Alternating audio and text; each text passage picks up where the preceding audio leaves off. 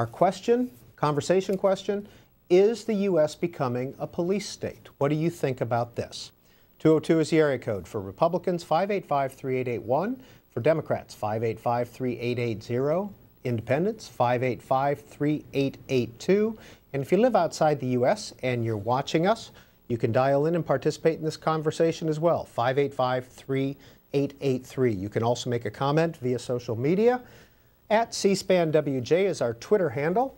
You can continue this conversation on Facebook, where a lively conversation is already going on, facebook.com/cspan, or you can send us an email at journal@cspan.org.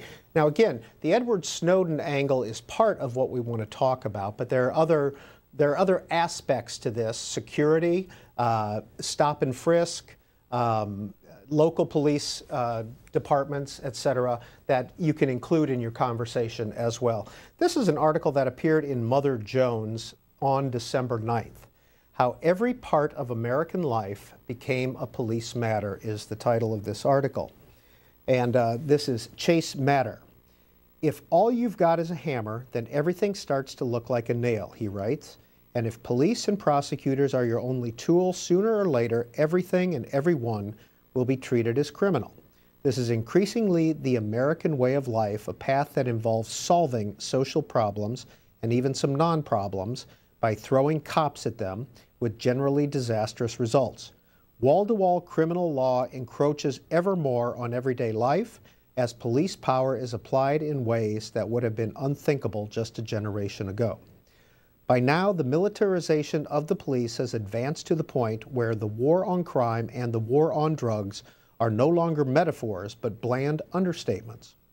There is the proliferation of heavily armed SWAT teams, even in small towns, the use of shock and awe tactics to bust small-time bookies, the no-knock raids to recover trace amounts of drugs that often result in the killing of family dogs, if not family members, and in communities where drug treatment programs once were key, the waging of a drug version of counterinsurgency war. All of this is ably reported on journalist Radley Balko's blog and in his book, The Rise of the Warrior Cop. But American over-policing involves far more than the widely reported armoring up of your local precinct. It is also the way police power has entered the DNA of social policy, turning just about every sphere of American life into a police matter. It starts in our schools, where discipline is increasingly outsourced to police personnel. What not long ago would have been seen as normal childhood misbehavior, doodling on a desk, a kindergartner's tantrum, can leave a kid in handcuffs, removed from school, or even booked at the local precinct. Such criminals can be as young as 7-year-old Wilson Reyes, a New Yorker who was handcuffed and interrogated under suspicion of stealing $5 from a classmate. Turned out he didn't do it.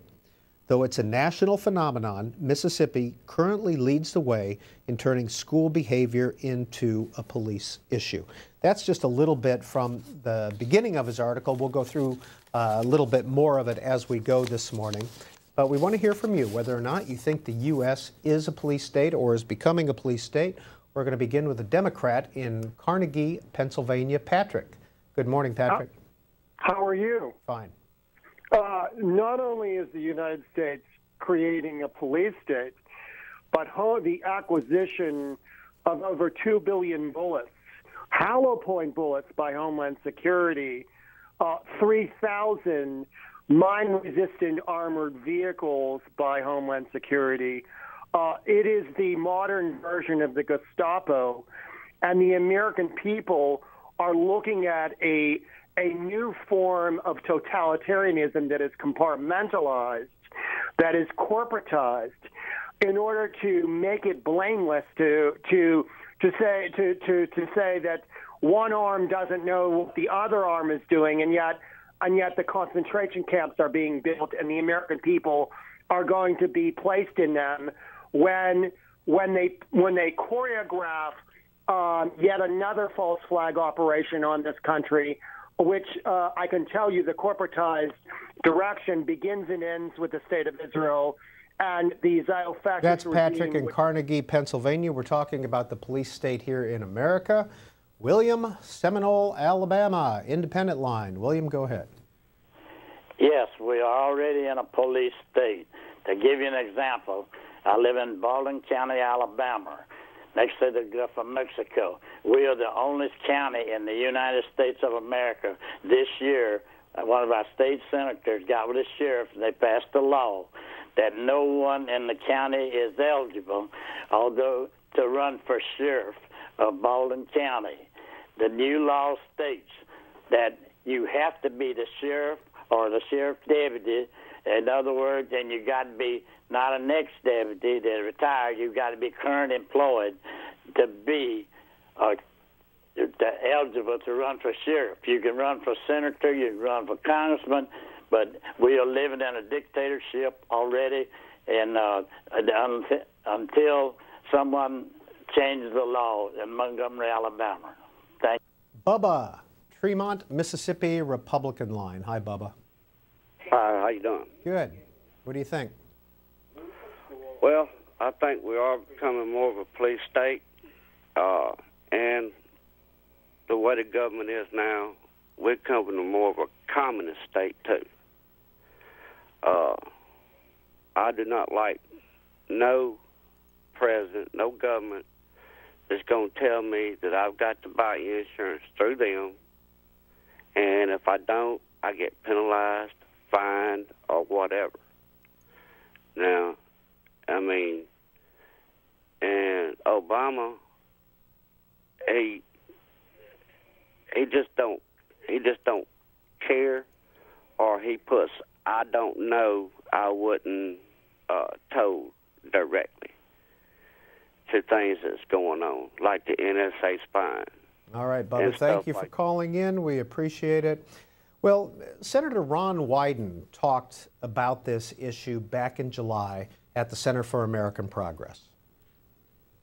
Now, after 9/11, when 3,000 of our fellow citizens were murdered by terrorists, there was a consensus that our country needed to take decisive action.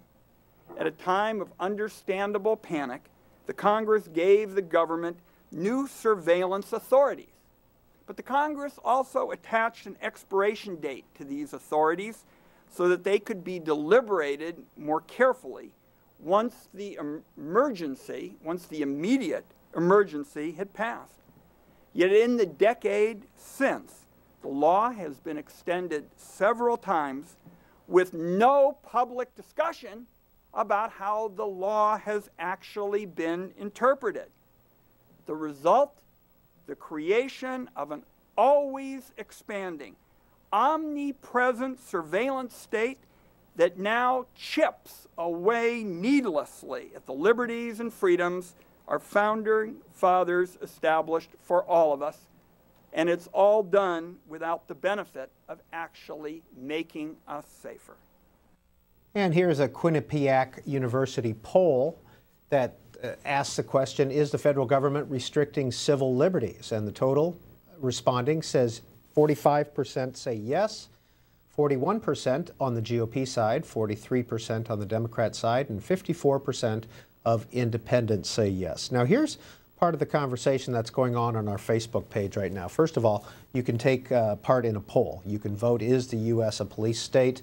Yes and no. You can see the yeses there are more than the no's. And here are some of the comments that we're getting. Darren says yes, especially for blacks and browns. Daniel says, if you think the U.S. is a police state, you probably have not been outside North America. And a couple more comments. Jeff says, all I can say is know your rights and know the laws in your states. And here's another one. Jeff says, no, we are not a police state unless you are paranoid or a criminal. And Patrick says, well, it isn't getting better. While we are no North Korea, the level of surveillance on American citizens and laws forced on the American people aren't steps in the right direction. And abuse of power, Mike says, is not an isolated incident. It happens every day in every town and city in this country. Those are some of the comments. If you want to continue that conversation, Facebook.com/C-SPAN. Maureen is a Democrat calling from Chicago. Hi, Maureen. Hi. You know, I'm concerned about the the creation of intrusive databases on children in K through 12 grades. There's one in particular known as In Bloom, which is funded by Bill Gates, developed by Rupert Murdoch, and managed by Jeff Bezos' companies. That is very intrusive. It can collect as many as 400 different data points on each child. It will include information on their mental and physical health issues, discipline issues, social issues like divorce or homelessness, as well as academic issues, including test results. And testing has exploded in the K through 12 grades. InBloom is not the only database being developed like this. 9 states had originally signed up for InBloom. 7 have dropped out, the most recent being Illinois. New York still seems to be involved.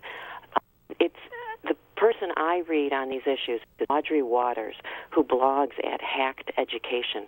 She's an excellent analyst of the development All right, of Maureen, new thank you for sharing that information. Carl Hedgesville, West Virginia, Republican line. Carl, what do you think? Is the U.S. becoming, or is it a police state in your view? Well, in a way it is, because when the administration used the IRS to silence the Tea Party, you know, that's getting pretty scary. And even senators like Chuck Schumer and some of those big senators over there wrote letters to the IRS demanding that they silence the Tea Party before the election. That's getting pretty scary with our government. That's my opinion. Daniel, Vancouver, Washington, Democrats line. Daniel, you're on the Washington Journal. Hello, thank you. Yes, we are becoming a police state. Let's take a walk backwards to see how this happened. 9/11 was the trigger that set us on this path.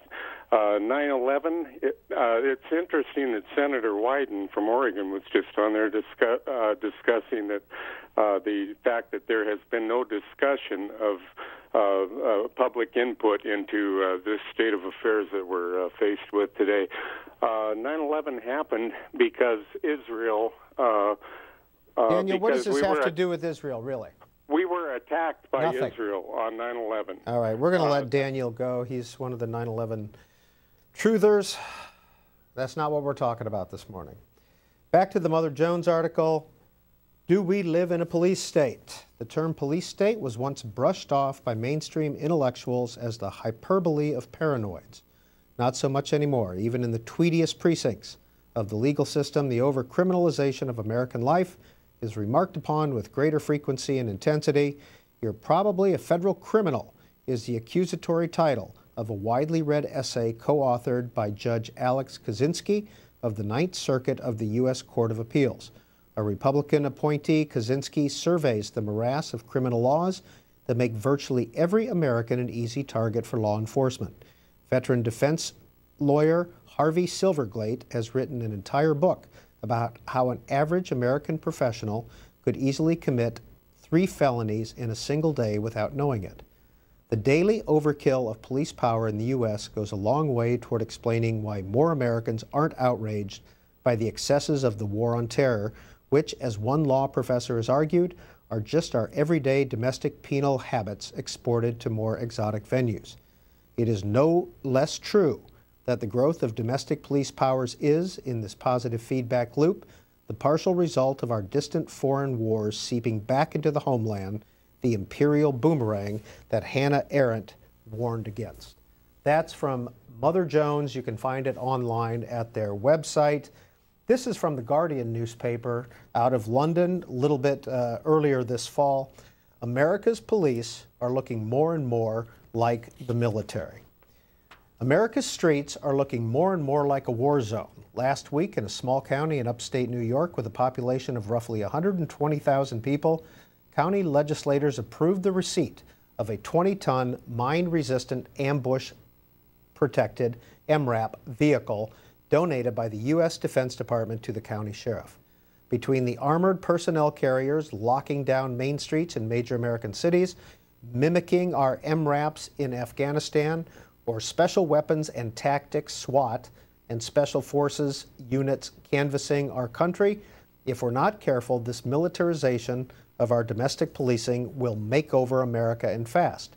Here's how it all happened. A little-known Pentagon program has been quietly militarizing American police forces for years. A total of $4.2 billion worth of equipment has been distributed by the Defense Department to municipal law enforcement agencies, with a record $546 million in 2012 alone. Again, that's just the beginning of this article from The Guardian, if you're interested in reading it for yourself. Alex is calling on our Republican line from Miami. Alex, good morning. Good morning. How are you? Good.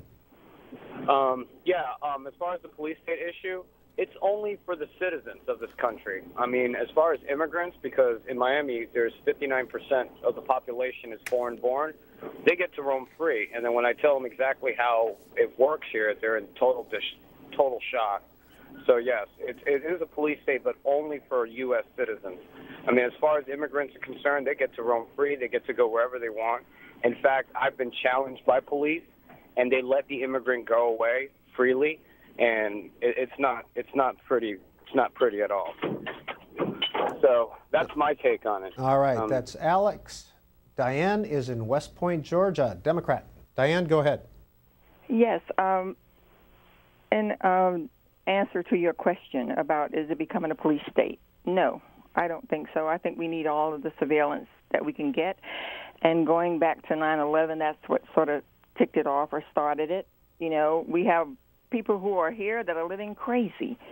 I mean, if they're listening to my conversation, I'm not a criminal. I don't care. You know, if they're, other than watching me, looking at me on my TV, I would probably have some opposition to that. Other than that, I'm perfect with it. And Snowden, I don't understand. We're talking about a topic that he is introducing. If there's so much surveillance, how did they miss him? How did they miss him? He left with all this information. I mean, if we have such high-tech, observation, how did he go under the radar? And if he was going to do such a good job, why is he not here? You know, if he wants to let us know what's going on, tell us here. Don't go someplace else. Diane in West Point, Georgia, thanks for calling in this morning. This is Walter Pincus's column in the Washington Post. He's been covering intelligence for 40 years or so.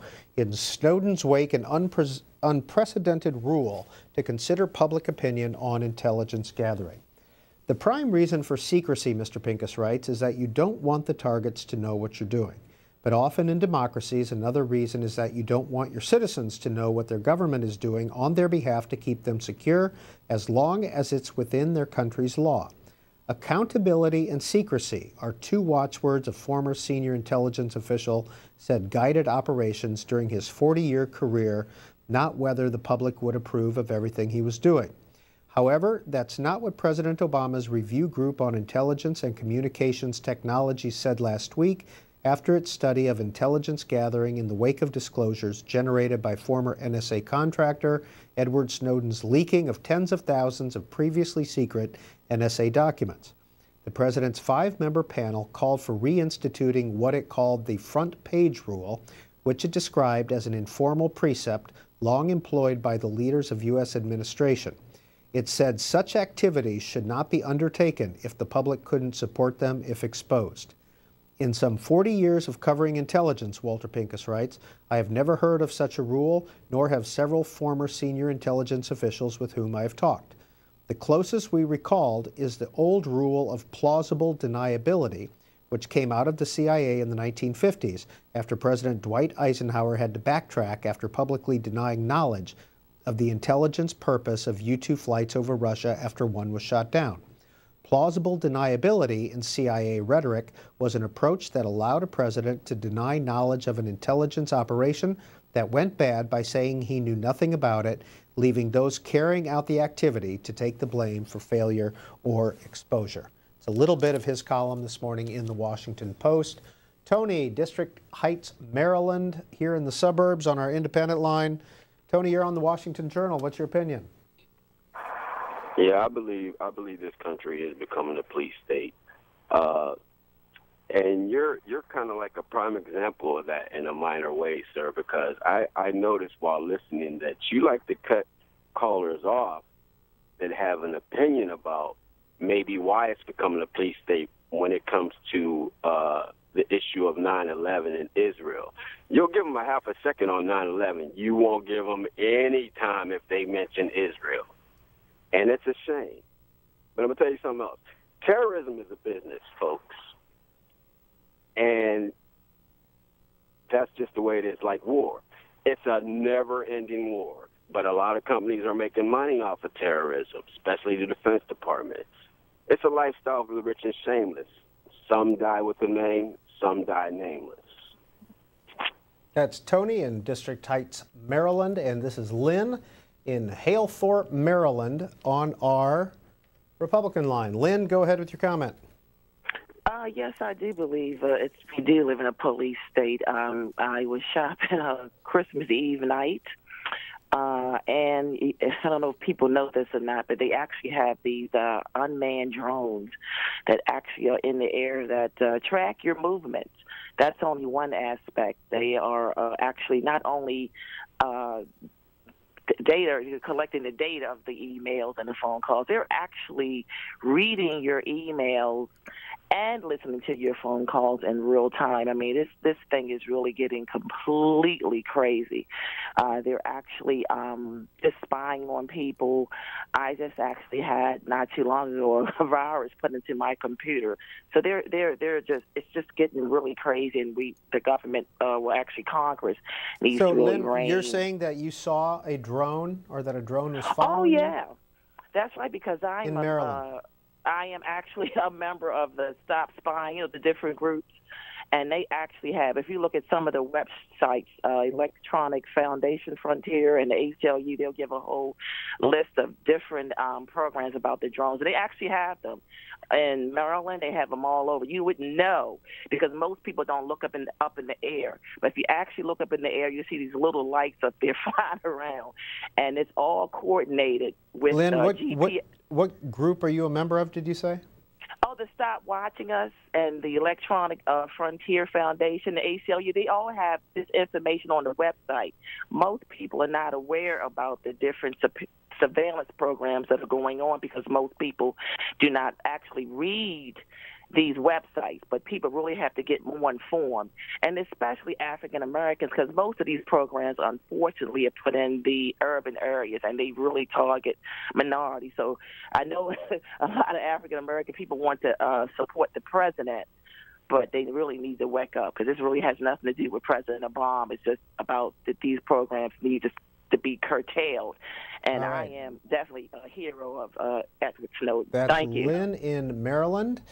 Here's several of our Twitter comments. Jan Ness, I remember when a domestic disturbance in my neighborhood brought out the SWAT team.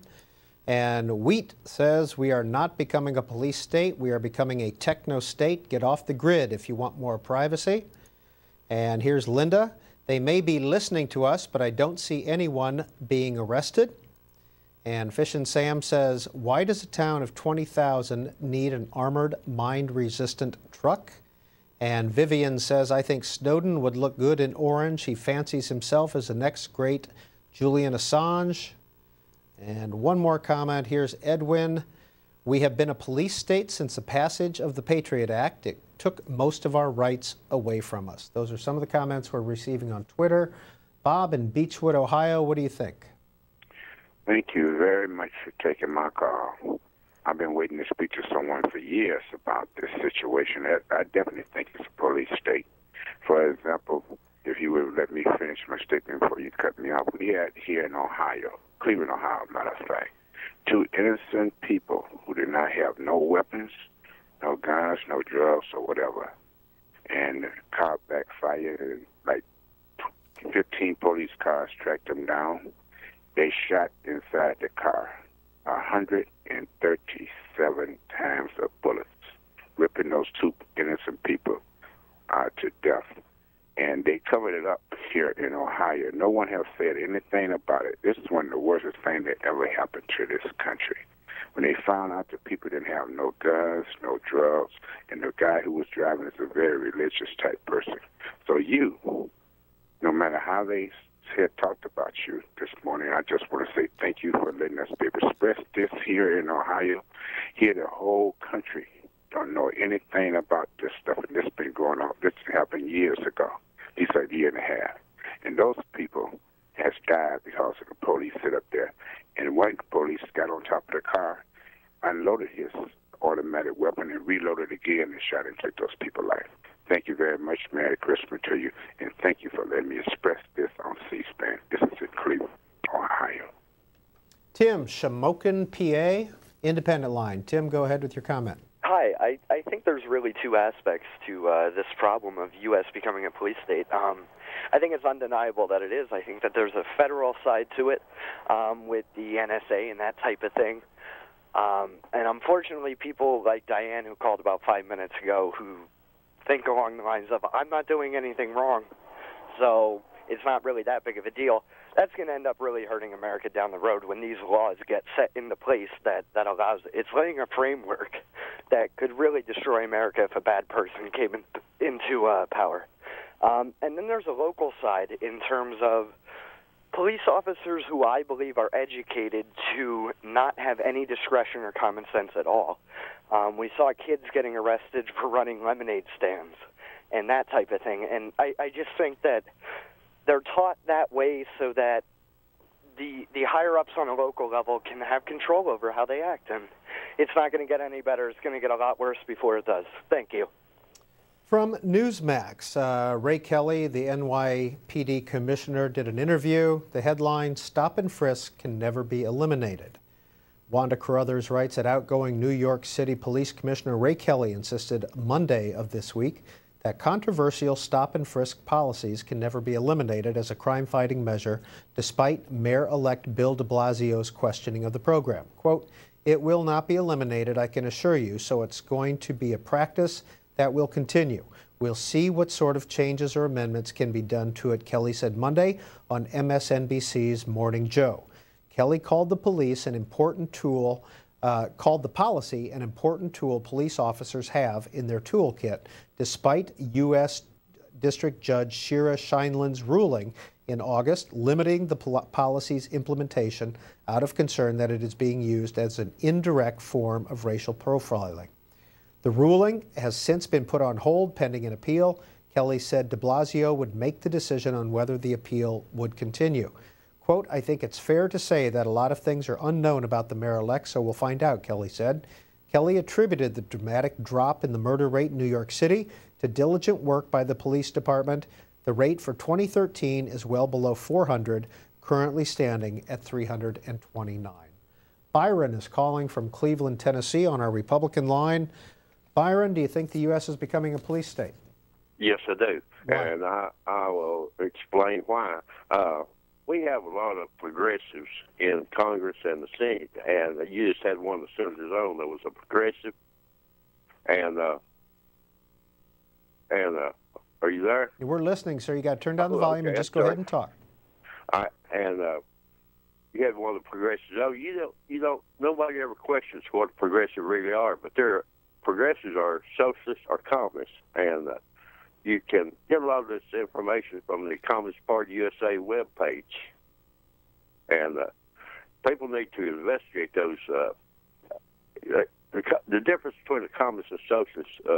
Socialists use a backdoor approach. They'll go in and have laws implemented that directly affects our country. The communists are more militant, so there's a big difference, in the way they act, but their objectives are the same. That's Byron in Cleveland, Tennessee calling. There's an article on the front page of the New York Times. It's maybe related, maybe not related. You can make that judgment. In a car culture clash, it's the Los Angeles police versus pedestrians.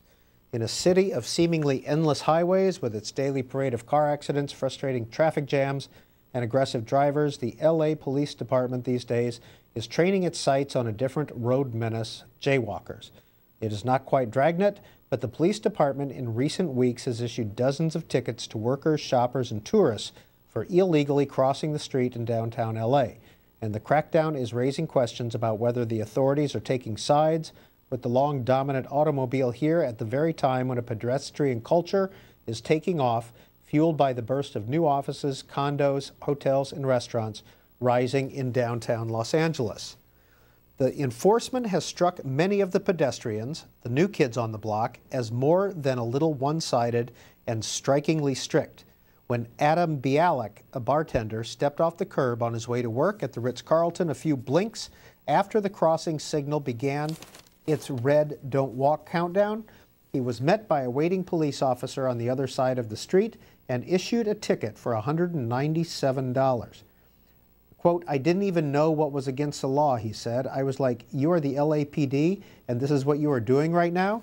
One other example in this story, Jeff Grotke, 49 years old, a bankruptcy lawyer who works downtown, said he crossed a street mid-block on the way to bankruptcy court when there was not a car in sight. He was stopped by 2 officers and given a ticket. Quote, "Honestly, I cussed them out for about 5 minutes," he said.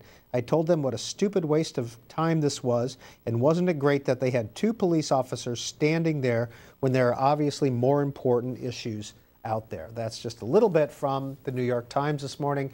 John in Annapolis, Maryland, Democrat, what do you think about all this? Well, I can't believe you're even asking the question at this point because, I mean, it's been a police state, the whole country, for a very long time. I mean, right down from, like, bumper stickers being probable cause to pull somebody over for no reason to the, like, oh, fake, I smell marijuana from your vehicle, and then 2 or 3 police cars, like, pulling up and flashing lights and everything and pulling guns. I mean, you take the examples of Fruitvale Station and also the FBI shooting of the person in Florida that they say was connected to the Boston bombing. It's just incredible. I mean, even the Boston bombing, when they had, like, you know, full-on military vehicles patrolling the streets. I mean, that was a horrible incident that happened. I understand their, you know, a caution and everything, but I'm just talking about my personal everyday life for having a Grateful Dead bumper sticker and just being pulled over for that. Basically, I say, hey, why am I being pulled over? And they're just like, driver's license and registration. We think we smell marijuana. Can you get out of the car? And having a couple different police officers in different cars pull up and everything. I really, I'm appalled by it. I just can't believe that our country has come to this at this point. I mean, All right, we're going to leave it there. That's John in Annapolis, Maryland. A couple more Twitter comments. Ariel Baum says, what law do you want to get rid of? DWI, EPA, so you can pour your motor oil on my land, voting rights, automatic firing weapons. And John in NC says, the first step in becoming a police state is conditioning the population to become dependents of the state. We're almost there. Here's Jean Doe. If one doesn't like stop and frisk, keep out of New York. And Danny says, police and government are not my friends, and corporations now are our oppressors. Adam says, every search, text, email, tweet, and purchase is used to map your behavior to assess if you're a threat. Who watches the watchman? Victor, Snowden needs to shut up already. You elect to have all those cameras on phone, computer, and whatnot. Privacy was given up by you. And one more Jean Doe comment. U.S. not becoming a police state is a police state and has been since FDR. And here is Dean. How can the simple mass collection program compare with the massive amounts of data collected by private companies? And finally, this comment by BC Venice. Careful what you say. They are watching our tweets. David in Brooklyn, Ohio, Independent Line. What do you think? Yes, good morning. I do believe that our country is turning more into a police state. I agree wholeheartedly with what Tony from D.C. said and Bob from Beechwood, speaking of the shooting that took place in East Cleveland a year and a half ago. It seems to me that C-SPAN is supposed to be funded by cable to express opinions, but it seems to me like it's more funded by the Council of Foreign Relations and the CIA. And as far as the police are concerned, anything you say or do will be used against you in a court of law. So right there, that they are setting the precedent that they are there to arrest you and to indict you. All police are Freemasons, and our country is turning into, it seems to be run by Freemasons. A lot of, like Skull and Bones are in Freemasonry, Knights Malta, Knights Templar.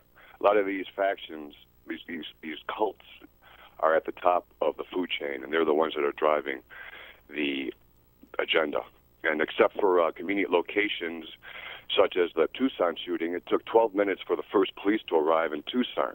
Now, why would it take 12 minutes for the first police to arrive in Tucson when there was a gathering there on a Saturday morning? I mean, where are the police on a Saturday morning? They should be protecting that poor little congressman who got shot and the Judge Roll who got killed. Thank you. Edward is calling from Keyport, New Jersey on our Republican line. Edward, what's your opinion? Yeah, how you doing? Well, first I want to say it's shocking that probably 9 out of 10 callers are saying it's a police state and that this should be a more outrageous fact. But I want to say that they're criminalizing the poor with the drug war. It's easier to get a criminal record than it is to get an education. They should have took that $5 billion they spent on automatic weapons and tried to help people with it instead. Maybe we wouldn't have the outward effect of crime and these issues. So that's my comment, and thank you, C-SPAN. And just FYI, tomorrow on the Washington Journal, we're going to talk about the war on drugs. Danny, Gilbertown, Alabama, Democrat, what's your thought? Yes, I don't think these people really even know what a police state is, really. You still have your freedom to say what you want to go where you want to, carry your guns. And if it was a police state, you wouldn't even be hearing this talk on TV right today. Thank you. Thank you, Danny. Gilbertown, Alabama. Well, coming up on the Washington Journal, 2 authors